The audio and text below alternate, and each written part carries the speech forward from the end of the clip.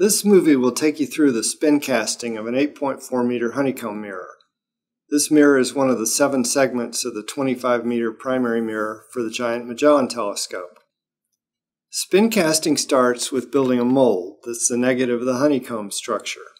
After the mold is built, glass is loaded onto it, the mold is enclosed in an electric furnace, and the glass is melted. While the glass is molten, the mold spins to give the top of the mirror the parabolic curvature that we want. The first part of the movie is a sequence of photos taken one per day during the mold construction and casting of GMT Segment 2. The mold includes a hard tub made out of silicon carbide cement. We build it on the turntable of a spinning furnace. We first lay down the floor of the tub, then add the walls. It's built like a barrel with staves that are wrapped with steel bands to hold it together. These materials will change their dimensions when they go through the heating cycle. So we install the furnace in pieces and do a preheat to stabilize the dimensions. We do a test spin of the furnace at the same time. Next, we line the tub with ceramic fiber and install 1,700 hexagonal boxes of the same ceramic fiber. When the glass melts around the boxes, it will create the cavities in the honeycomb. The ceramic fiber is much softer than the glass and doesn't have any chemical interaction with the glass, so it's easy to remove the ceramic fiber after the mirror is cast.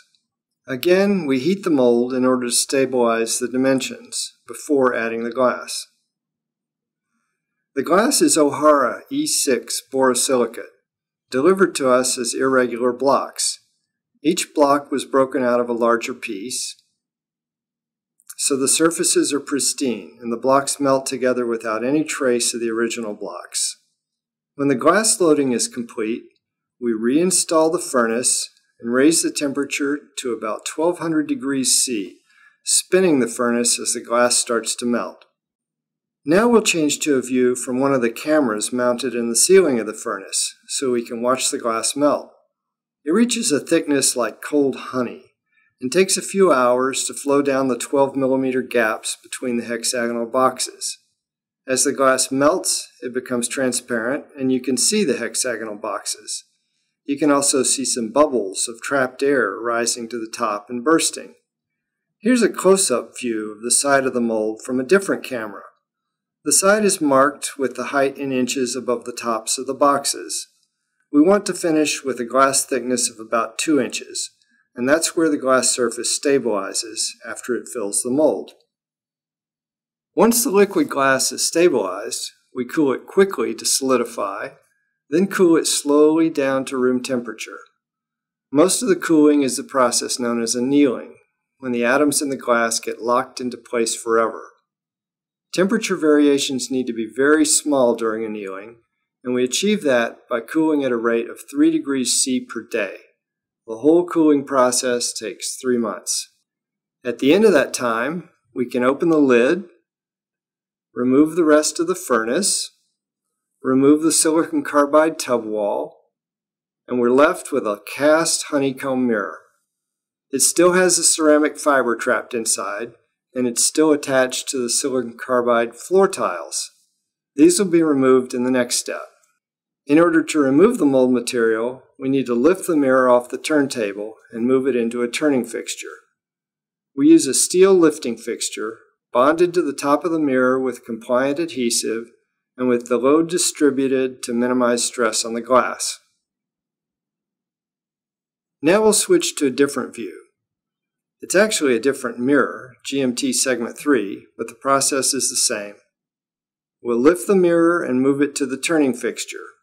We'll use the turning fixture to raise the mirror into a vertical plane, giving access to the bottom surface. This transfer takes about a day, so we'll speed it up.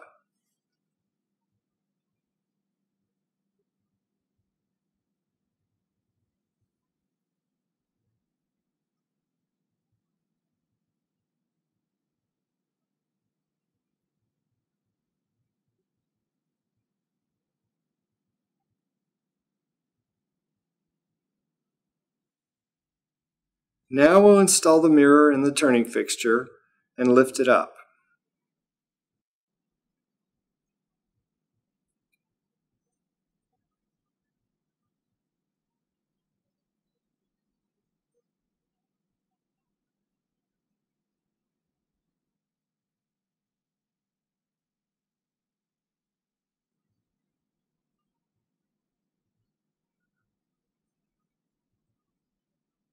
We'll bring in an enclosure to protect the mirror and contain the mold materials as they're removed. The enclosure holds an elevator platform, so the technicians will have access to all of the rear surface. They first remove the silicon carbide floor of the tub, then they'll wash the trapped ceramic fiber out of the mirror with high-pressure water. This completes the casting process. We have a light-weighted honeycomb mirror that is 80% hollow.